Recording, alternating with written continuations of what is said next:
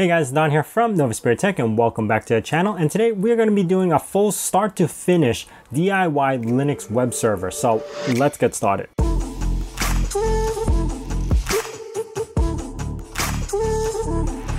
Now everything we talk about will be linked down in the description below, and everything that I'm trying to do here today is a DIY full web hosting server complete with control panel. Everything for you to manage your domains as well as emails and databases, basically everything to be a full web hosting provider. Especially if you want to be able to host your own websites or host websites for your friends or family and emails and everything, this is the way to go. Now we will be doing this from scratch, basically a brand new Linux server, which is provided by Linode, and I do have a promotional code for $100 credit if you want to follow along. We're also going to be using a software called Hestia CP or Hestia Control Panel. I don't know if I'm saying that correctly, but I hope so.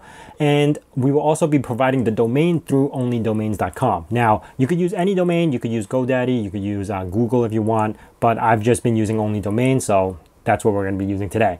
Now this is my recent theming of my desktop. If you want to see that video, I will leave a link on the top left. Basically, it's Dracula theme. You could just probably search it on my channel. Looks really good. I really do like the purple style, as well as the wallpaper that actually one of my Discord members provided, because this is a really good wallpaper for this.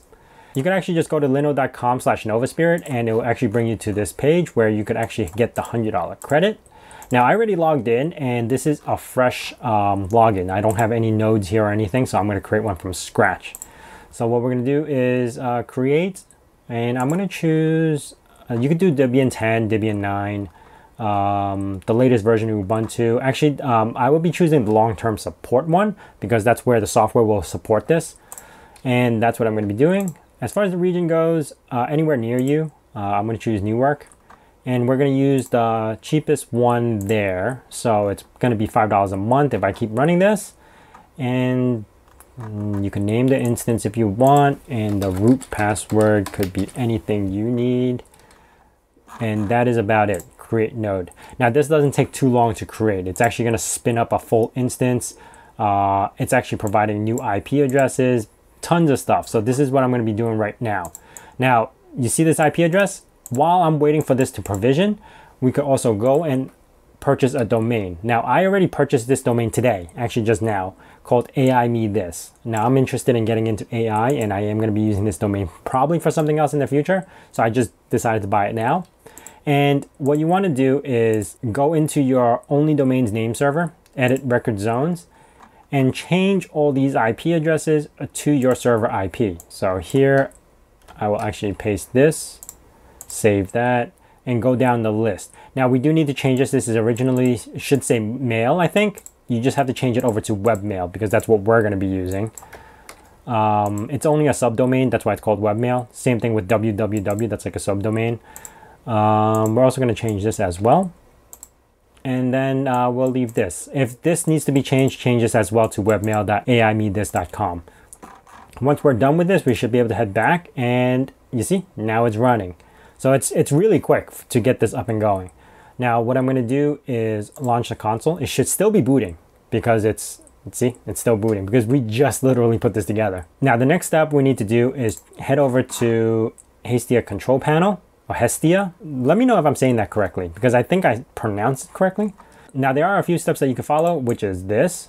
And then you can run the install. Or if you want to perform an unintended install, you could do this as well. But this is what we're going to be doing. You don't really need to know the full back end of Linux.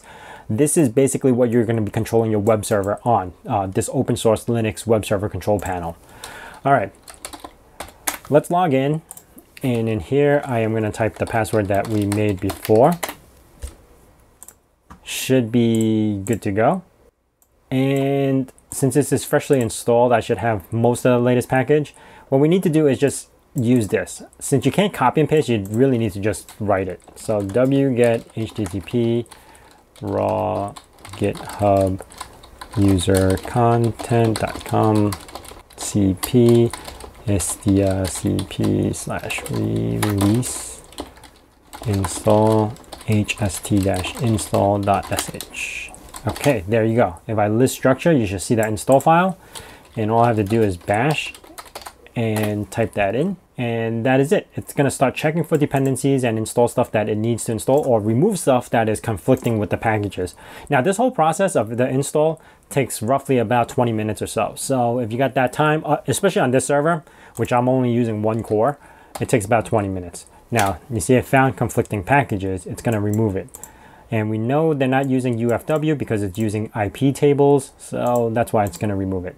Now, this is what it does. Basically install the following components: Webserver, PHP, DNS, mail server, MariaDB, a ton of stuff. Now I'm gonna hit yes and type in the admin email, FQDN hostname. I don't have a fully qualified domain name host right now. This is where you would put your Webserver hosting.com, whatever. So if you have one already, that's where you would put it in. I'm gonna hit enter, let that install, and I'm gonna let that go. Currently updating, installing packages. Again, this is the process where it takes maybe 15-20 minutes, but don't reboot it yet. It's gonna ask you to reboot it, but don't reboot it yet. I'm gonna show you something.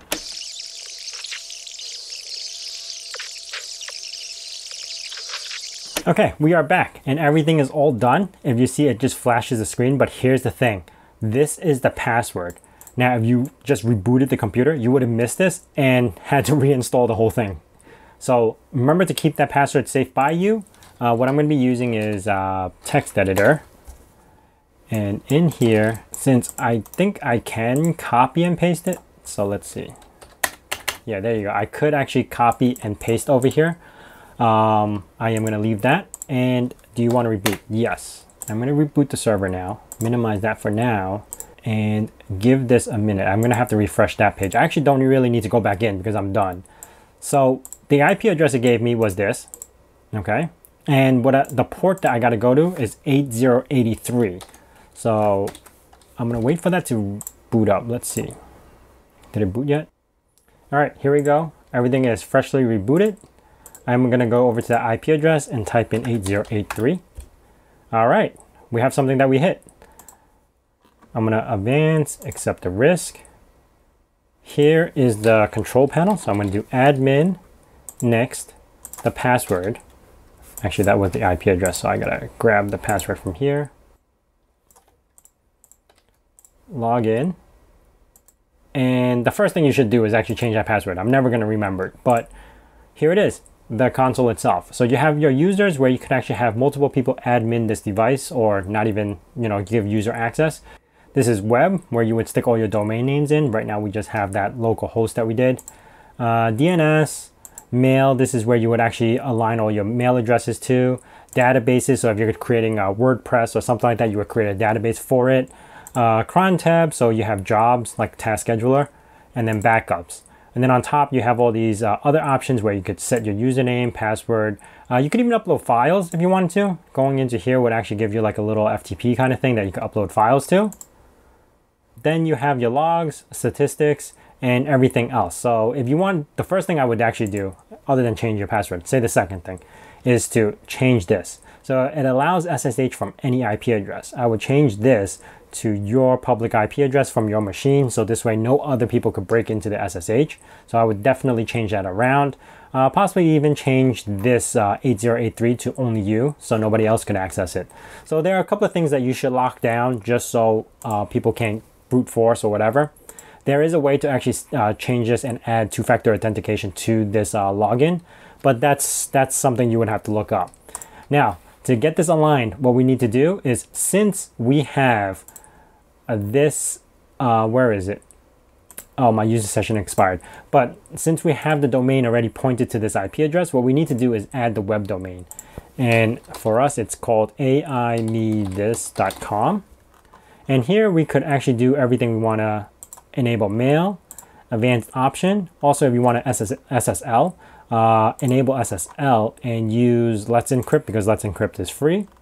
And have all these things. If you want an FTP account, you could add that in as well, username and password for the FTP.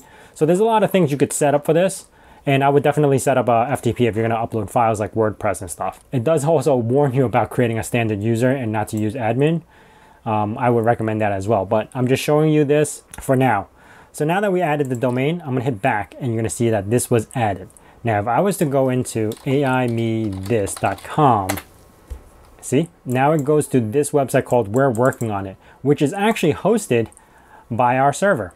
To double check that, I can go into Files, go into Web, go into Add Me This, AI Me This, Public HTML, and you see an index page over here. I am actually going to change this to say, please check back soon. Novaspirit says hi. Save. And let's go back to our web hosting. So now if I do refresh, Novaspirit says hi. You see that? That's the little thing that I changed around. And if I wanted to check HTTPS traffic, it should work. HTTPS. Yeah, there you go. The search still got to be aligned to it, but we'll figure that out later. Now, if you want to get mail, because we now have a domain, all I have to do is just add a user. So I could click on here, add mail account.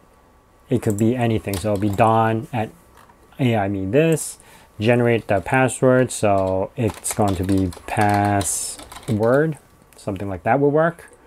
You can do advanced options and stuff like that, but this is your URL. You see how it says webmail.aimethis.com? That's what I had you change in the domains, only domains. So if I was to hit save, everything's all set. I could go to AIMeThis. And in here, I could do Don at AIMeThis.com. And the password is password. There we have it. Our own little email. I know that this works. I could test it, but I'm not gonna go drag you through that. But yeah, it does work. You could actually send it to the temporary email address or something like that to test it out. But that is basically it. Now you have your own domain. You can manage everything through here. You could enable, disable HTTPS. You could do basically whatever you want. The admin console will still be on this weird IP address that you have until you align it to a domain name. But for now, we now could manage other domains. So if you purchase another domain from Only Domains, anything else, you could just attach it to this. And now this will manage everything, especially like the emails. You could configure it, how much space you want to give it, the DNS if you want to do subdomains and stuff like that. You have databases for the web server. If you wanted to create something like WordPress stuff, you know, you just make a username and everything else. So it'll have all the things that you need to properly maintain, manage, and host Webserver. Well, that is it for me. I hope you guys enjoyed this video. This is basically a full way of getting your web server from start to finish. And I mean, there's a little bit of details here and there that you could probably do some settings to the firewall, lock it down a little bit, stuff like that. But ultimately, that's it. Now, if you guys like content like this, let me know down in the comments below, because there's a lot of stuff that is like a full tutorial that I would like to do like this. Like basically creating your own web server is something that I'd like to do. But yeah, let me know down in the comments below. And I do want to thank Linode for providing me the server so I could do the types of videos like this. And if you guys have any questions about this, leave it down in the comments below. If you guys are new to this channel, consider subscribing. Also hit that bell notification icon so you know when the next video is going to be out. And I do need a new outro in a sense, so I've been thinking about it. Anyway, if you guys have any suggestions for that, let me know down in the comments below. Thanks for watching.